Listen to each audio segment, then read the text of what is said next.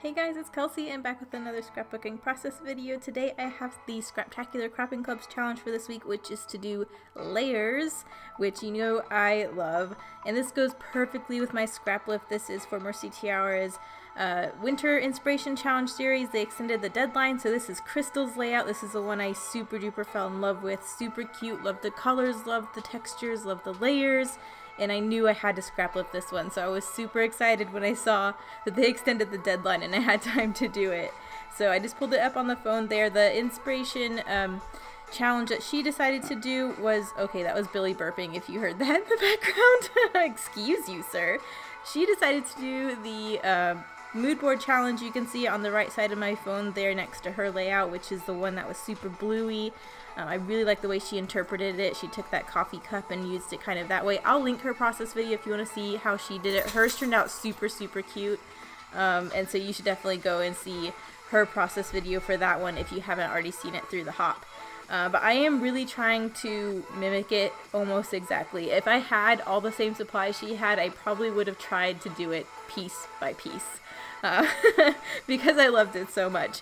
Mine is going to end up looking a little different. Again, she used a landscape same as Moira's, and I have portraits for some reason, so it does end up looking a little wonky. But I'm really dissecting everything she did on her layout and trying to mimic it best I can because I super duper loved how it turned out. So I have those wood grain pieces on the corner, I have that torn polka dot on the upper corner. I'm just using a black and white patterned border strip on the bottom corner, and then I'll start working on the pieces around my photo. Billy's staring at me super awkwardly. Go lay down. And I'm back with Crate Paper's Little U collection. Haven't worked with that one in a while, but I knew this was the perfect layout to really use a 6x6 pad and scraps. I don't think, I mean, other than the background, I didn't use any full sheets. They were all scraps. Those basically the only 12x12 pieces were the two border pieces I used for this scallop here and the black scallop on that bottom corner. The rest of it is just little U 6x6 paper pads. So this was a great stash busting layout to do. I thought about pulling this floral in. I end up not using that. That's from the Gather collection. That will get used up another time. I really liked this animal print one because it had wood grain, so it brought the wood grain from the corners into the middle. And then I liked this black and white polka dot. A few of her layers were black and white, so I definitely wanted to have that represented. There aren't really any black and white patterns in the Little U collection other than maybe the lion. So I wanted to pull that one polka dot in before I really layered up the Little U papers. This is when Bennett was maybe, I think he was 2 weeks, a week and a half. This was early on. I mentioned previously that my mom would babysit like until 2 and 3 in the morning, so my sister could try and sleep a little bit at night. And so this was taking very late at night while my mom was babysitting, and Bennett, it just has the hugest grin on his face. So I definitely wanted to make sure to scrapbook this one. It was a little dark, so the photo that she took turned out a little grainy, but it's still worth getting the memory recorded. It's okay that it's grainy. I'd rather it be in the scrapbook. And his little face is just so adorable. But I'm just trying to really stagger all these photos. If you look at Crystal's layout there, I zoomed up on her layers. They're super offset. You can really see all those different corners, and I just love how it looks. I usually don't do layers that exaggerated, but it looks so cool, and I really like the way she did it on hers. So I'm trying to mimic that, exaggerate the angles a little more, and I think it turns out super cool.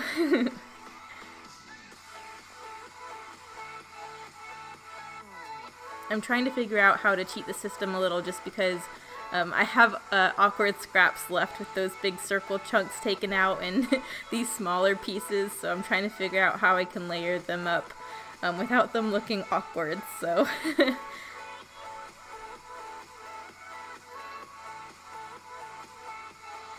it comes together. It takes me a while to get my layers figured out just because I was trying to figure out how to get that look. And you'll see I do have some gaps that I end up covering up just to try and make it look like there's larger pieces than there actually are. But it all works out. We get scraps used up, so that's important.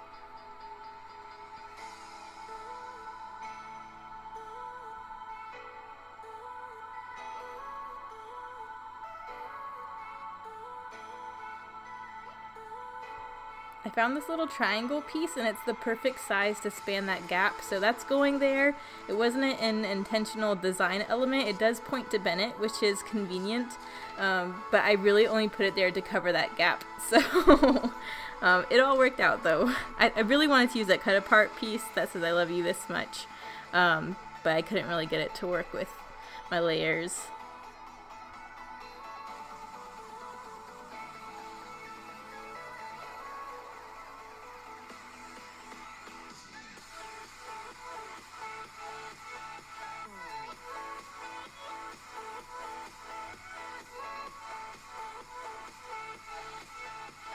You see me using my scissors to pull off the backing of that double-sided tape. I have my nails on again. I get my nails done pretty much only when we go on vacation. So I still have them from our trip and I cannot peel off double-sided tape with them. So you'll see me use those scissors to try and peel off those the backings.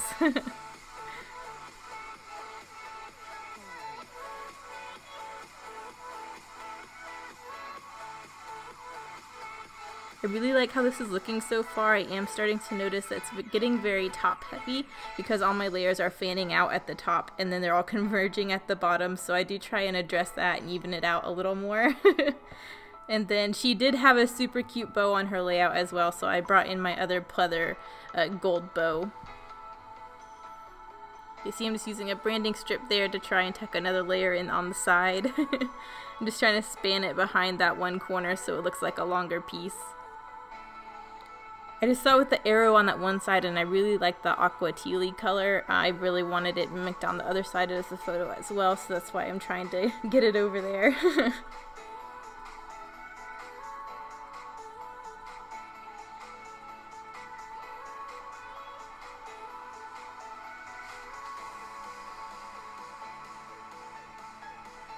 And then I really like adding that bottom piece on the bottom. Helped even it out a little bit.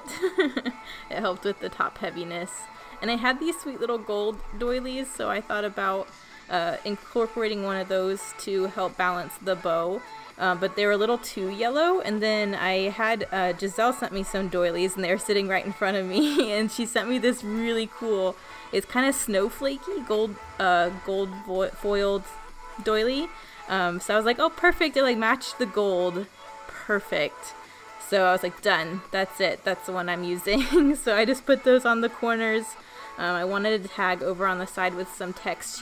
Crystal had book paper on hers, which added a super cool layer. She used a lot of cool textiles in her layers, which really helped amp up the texture, and I was so in love with that. I didn't quite have the materials she used though, but I think the tag helps a little bit, brings that text in, brings some more black and white, so that's the best way I had to kind of mimic that. I did do what she did as well though. I took a scallop and fussy cut it, and I'm going to use that as my lines for my journaling. I'm even trying to use the same amount and sizes and stagger them the same way because hers is just so freaking cute. Like, don't fix something that's not broke, right? I just loved her layout so much. And I am going to use my Tombow Mono Multi. I'm going to let it dry a little bit so it's not permanent, just in case I need to wiggle them around a little bit. I'm not quite sure what wording I'm going to use, so I don't want to permanently stick down the lines when I don't know how long my journaling is going to be, but it ends up working out. And now I'm just sticking some wood grain washi over on the right side just so I have a little bit more over there. But I'm basically just writing that my mom is babysitting Bennett and that he's giving her some big grins. I didn't really have anything for that shorter bottom line, so I just wrote the date out long ways so that it filled up that gap. And then I'm just going to do a little bit of gold Heidi Swapp Color Shine to bring that gold in a little bit more, and that is my finished layout. So here are some close-ups. Make sure you check out Crystal's original. Hers is super duper cute. Thanks guys for watching. Oh hey, Kill a Kit video going live tonight at midnight. Get prepared for April, guys. Thanks guys for watching. Bye.